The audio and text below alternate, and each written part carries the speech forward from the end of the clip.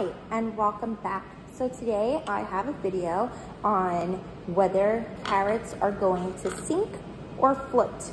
So let's begin. In this container, I have some water, but this is not water in this container. This is hydrogen peroxide. So let's see what happens when we place this small piece of carrot into water. Okay, it's kind of light, it's small. So do you think it's going to sink or do you think it's going to float? Well, let's check it out.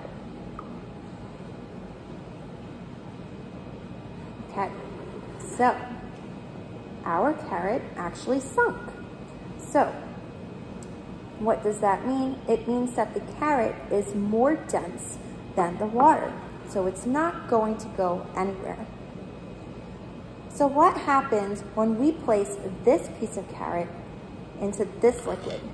Now this liquid is hydrogen peroxide. Okay, so do you think it's going to sink or do you think it's going to float? Let's check it out. Look at that, it's starting to float. Notice all of these little bubbles, okay?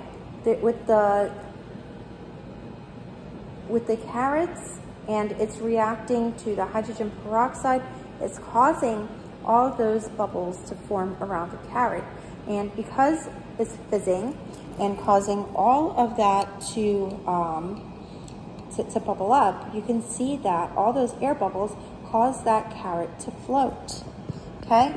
Our carrot here that is in water is still at the bottom. So these carrots can either sink or it can either float. They can do both. So that is today's lesson. Thank you so much. Please hit that subscribe button and the like button, and I will see you next time.